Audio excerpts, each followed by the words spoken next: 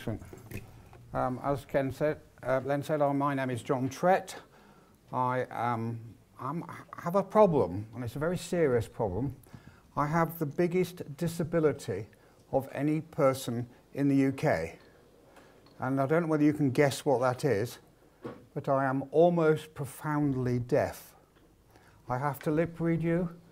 I have special equipment to answer the phone, and so on. But the problem is that deafness is totally hidden. You can't tell I'm deaf unless I wear a big flag. I don't have a stick. I don't have a peg leg. I don't have glasses. 1 in 10 of the UK population have impaired hearing. So we're going to do a quick snap straw here. Hand up all people who think they have impaired hearing.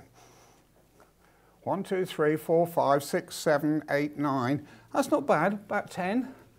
So we're on average about right. So I'm going to try and explain to you today just what it means to be deaf. So the first thing is, I want you to understand hearing loss. I've lost the zapper. Oh, here it is. I've got here a picture of the ear. And the most common problems are to do with the cochlea. And the cochlea has millions of little hairs in it, and they die off as you get old. In my particular case, I was doing pretty well. My hearing was very, very good. But 3 years ago, I caught a virus in a swimming pool, and it made me deaf overnight. So I'm struggling, but I cope, and I'm still helping with Andrew to run a business. So we're doing pretty well out of it. The next most common problem is the diaphragm, or the eardrum there, and that can get infected, it can get perforated.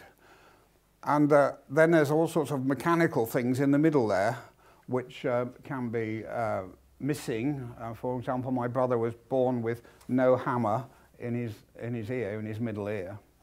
So you've got a real problem once you start losing hearing in the cochlea, and that is age-related.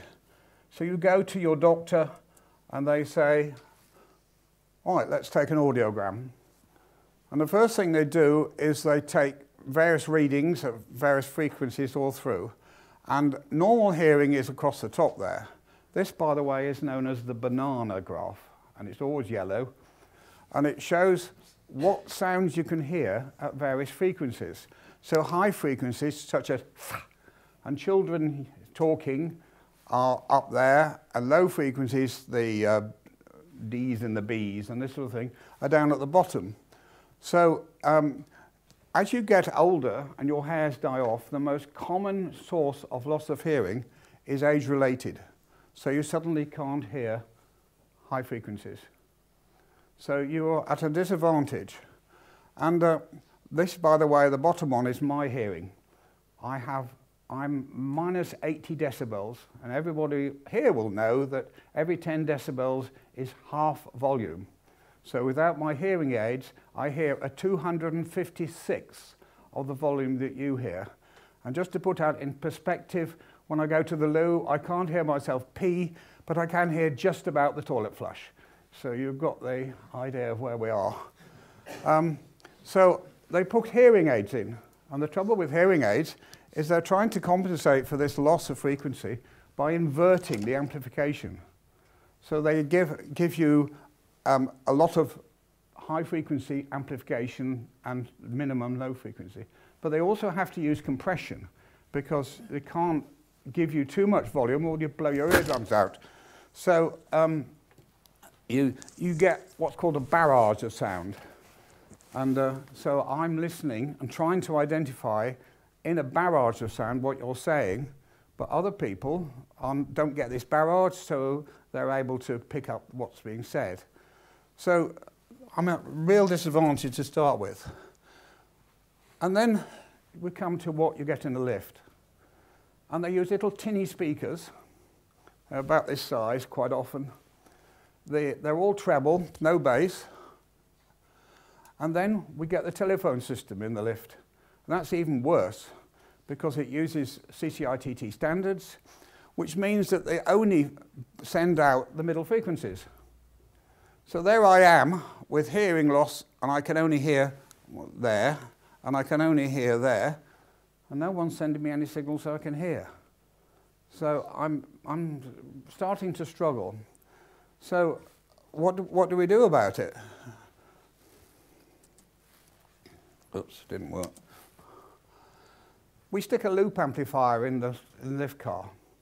There are other technologies available, but the most common one is the loop, because everybody with hearing aids will have a telecoil, that's a little coil, magnetic coil, inside their hearing aids, which will allow them to pick up a magnetic field. And so we put on top of the lift the audio signal inputs.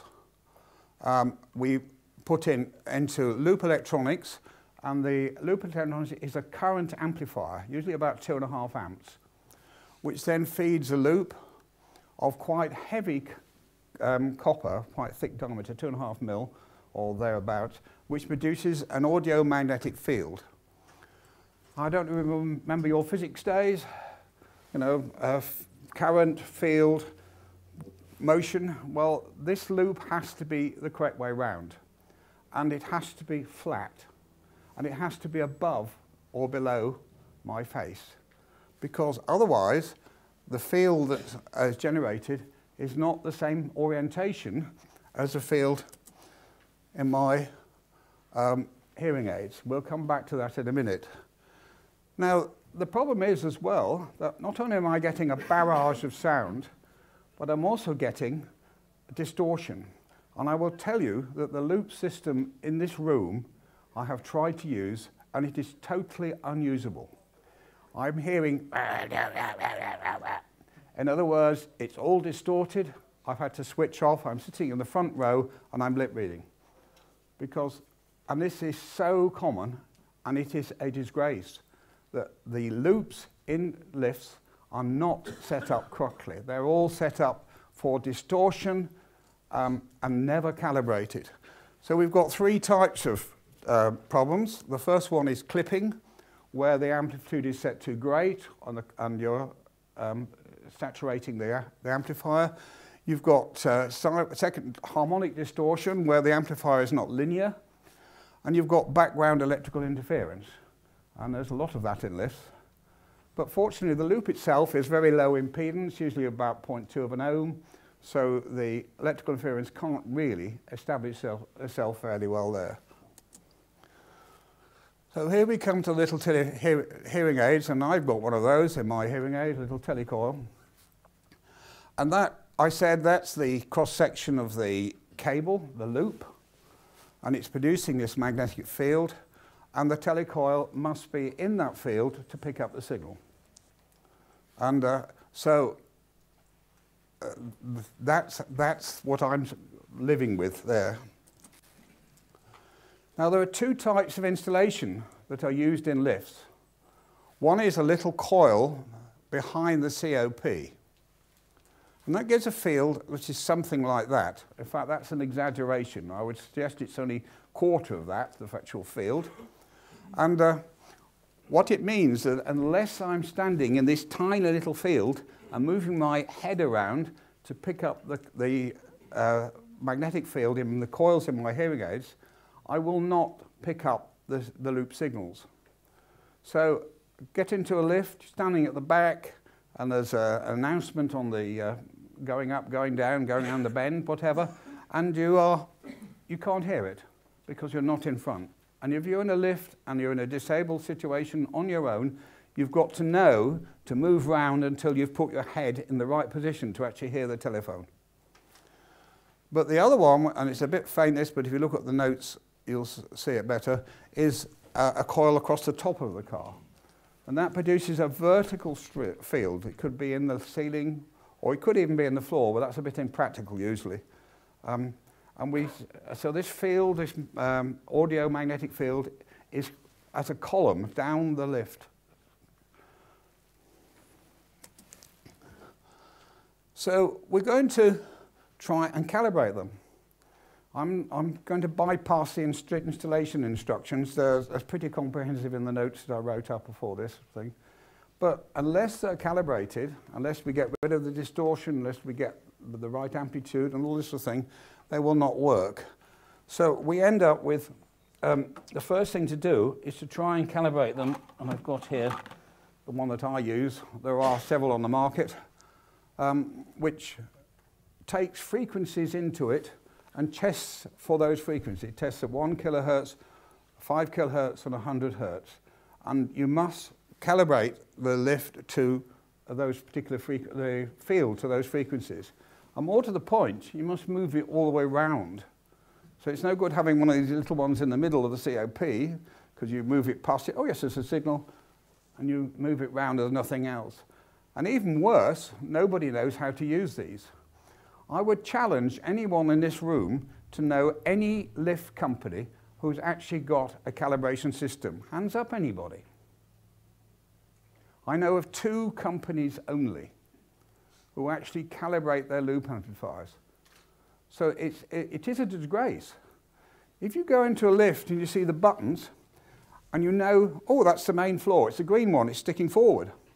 People with impaired vision know that and can use it. If I go into a lift and I'm deaf, I can't hear what's going on, I'm disadvantaged. So where I'm coming from is that unless you calibrate the loop system, you might as well forget it. And the one in this room, you might as well forget it. So you end up putting headphones on, because you've got hearing, and you listen to what the sound is. So you know you've got a signal, but then you've got to calibrate it. You've got to calibrate it for that loss of distortion, the lack of amplification. You've got to check that the field strength is correct. And once you've calibrated it, you can actually produce a calibration chart. Anybody here know of any building that's got a loop in it where they've produced a standard form, a certification that loop has been set up correctly? Anybody? Isn't that horrible? Isn't that atrocious? So, and this is law. This is BS EN601118-4. You're supposed to comply with it. So you've got background noise, you've got system noise, you've got magnetic field strength, that's moving it round. You've got frequency response at the 3 frequencies. Metal compensation, if the manufacturer has produced the loop system correctly, they will already have metal compensation set up for your tin box of your lift. You've got overspill, which is not really necessary, and you sign this off and you hand it over to the building owner. I know of 2 sites, funny enough, there's a site in Canary Wharf, Len, where they've actually done this, only one of them. And it's a start job. It's not good. So then once you've tested it, you go back and you regularly maintain it. So I've tested it with my system. It doesn't take long. I would say a quarter of an hour to test all the frequencies. I put a little audio source in, which I've got from a USB stick, and I test the field strength. Then it's got to be maintained. How many building owners are there here? Or people who are responsible for buildings, right? How many of you know what a loop does or how to set it up? I know what it does, John. I know what it does. You don't know how to set it up? Yeah. So I went into a building the other day in the city, and they said to me, "Is our loop working?" And I said, "No." And they said, "Well, how do you know that?" I said, "Well, I've got hearing aids so I can find it. But what are we supposed to do about it?" I said, "Well, in your maintenance manual, is there not a regular maintenance program for your loop setting up?" And I said, "What's that?" And what we've got, and there's several of these here as well, these are just a couple, are little receivers with headphones.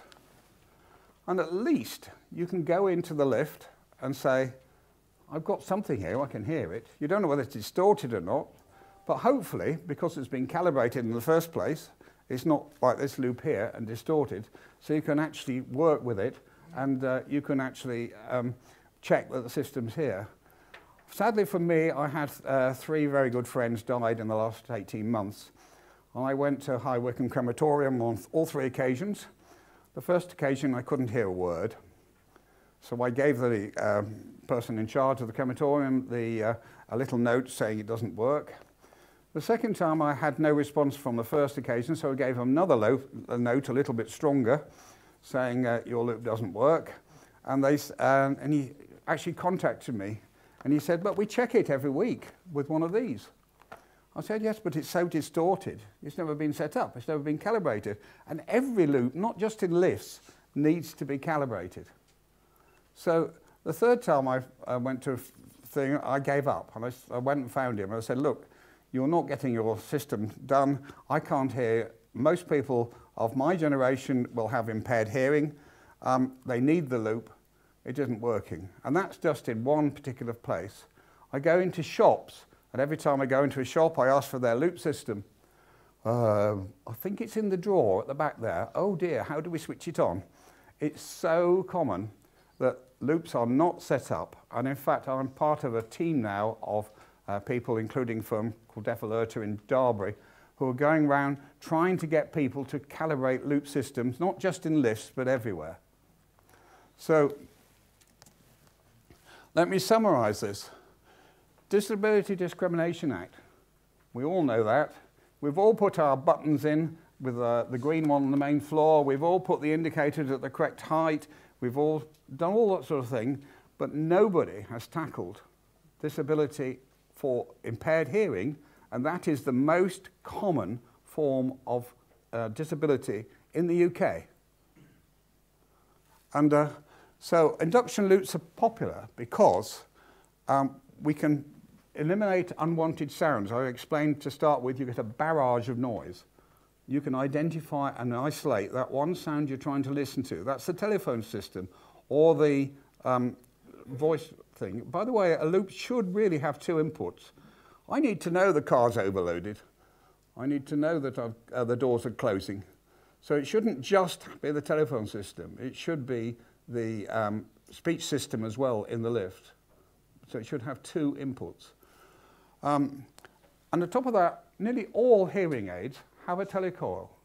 So people wearing hearing aids automatically can pick up the sounds, provided you put in the little blue label saying the telecoil's fitted.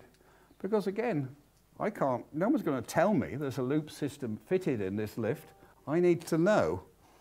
And thirdly, magnetic induction is so reliable. The previous speaker was talking about mobile phones and things like that.